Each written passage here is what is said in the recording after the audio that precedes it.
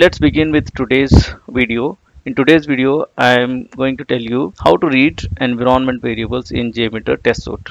Let's see what is the first step to do that. Go to JMeter and create a test suite first. Add a thread group inside it, and then a transaction controller and HTTP request.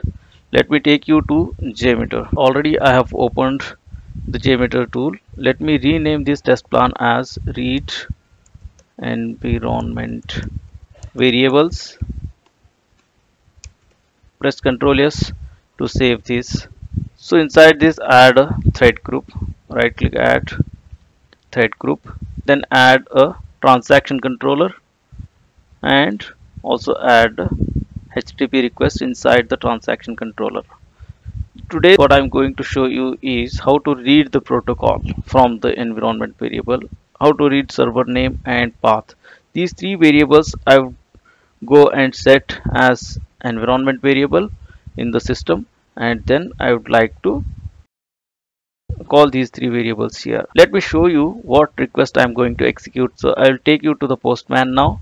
In Postman you can see this is a create patient HTTP request, which is a post request, and this is the details of it.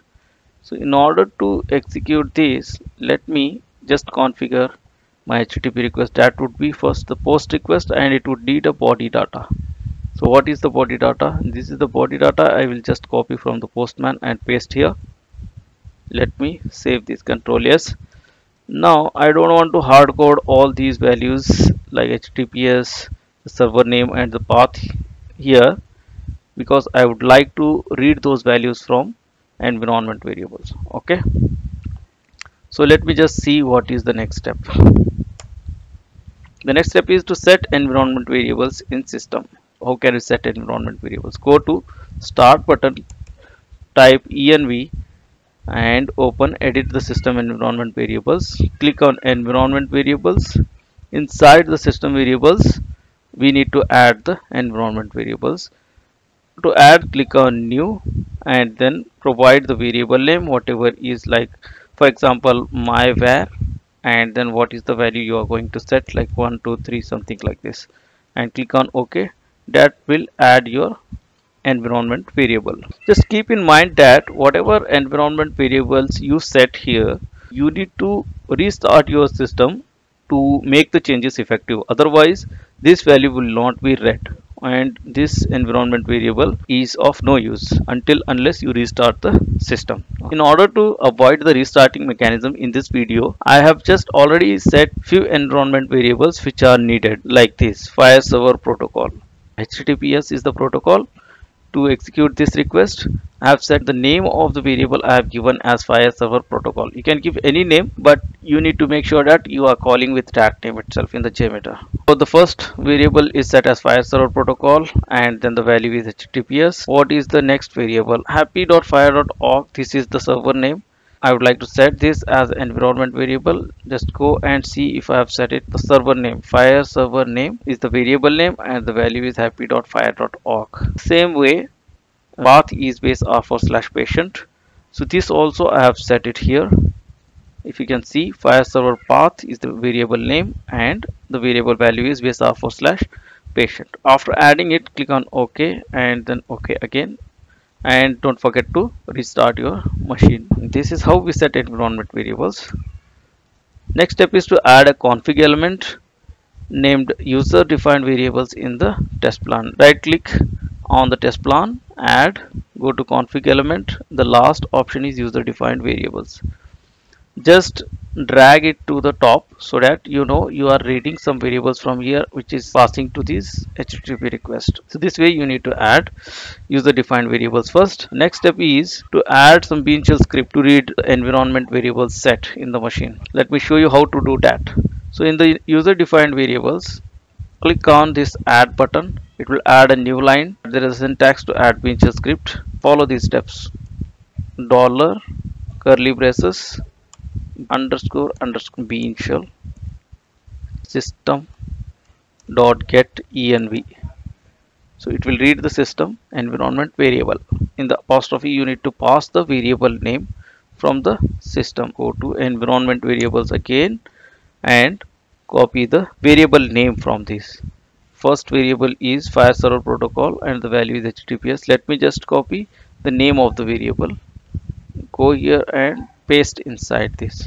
And I would like to read this variable with the name fire server protocol in my JMeter tester. Same way, copy other variables from the system environment variables. Okay, just copy this, paste here, and copy the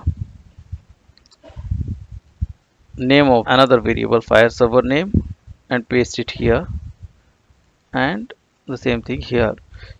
Remember that you can change the name of this variable here as well, and don't forget to use this name in the further request. Same way, add the third variable. So this syntax is same, dollar curly braces underscore underscore BeanShell system dot get env.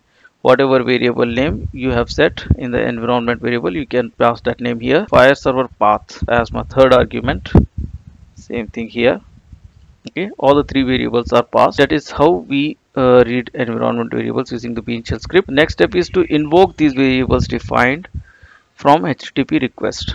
Go to HTTP request and invoke those variables from here at this request. How can I do that? Let me just copy the name of this variable first, fire server protocol. So to read that variable, there is a syntax, use dollar curly braces and paste it inside. That's all. The same way, copy another that is fire server name and pass it in place of server name, dollar curly braces inside that the variable name, and the other variable as well, path, dollar in the path field curly braces, that is fire server path. Press Ctrl S, that will save the changes. Now in order to execute this request, I need HTTP header manager to pass a header, that is content type I need to pass to execute this request. The value is application fire plus JSON, and as well as I would like to add some assertion, a response assertion. I would like to check the response of this.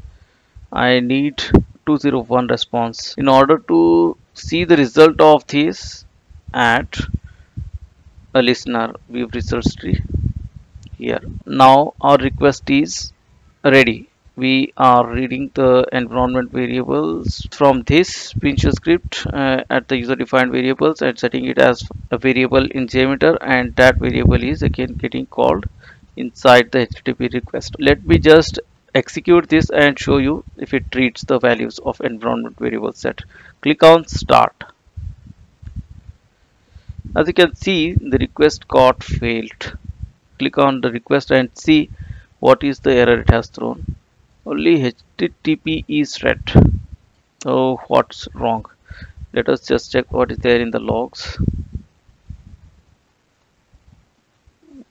So in the logs, evaluation of system.get env fire server protocol, attempt to resolve method get env, undefined variable or class name system. Okay, sorry, this has gone wrong here. I have named it as system, not instead of system.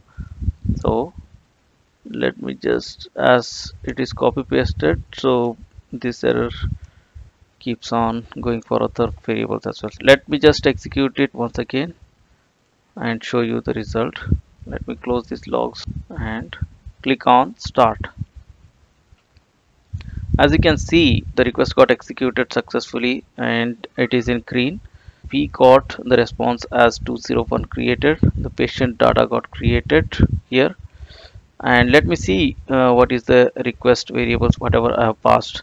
I have passed HTTPS as protocol, happy.fire.org as the server name, and base/patient as the path. These are all read from the environment variables. So this way you can set environment variables and read the values of it. This way you can avoid the hard coding of the variables. If you have any queries, if you face any challenge to achieve this, you can call me or you can comment below this video I would like to help you to achieve this, or any other problem you are facing, I would like to solve that in the JMeter. That's all in the today's video, guys. Keep tuning up until the next video, and if you like this video, please do not forget to subscribe to my channel JMeter Consultant. Thank you. Signing off, Altaf Hussain Huddar.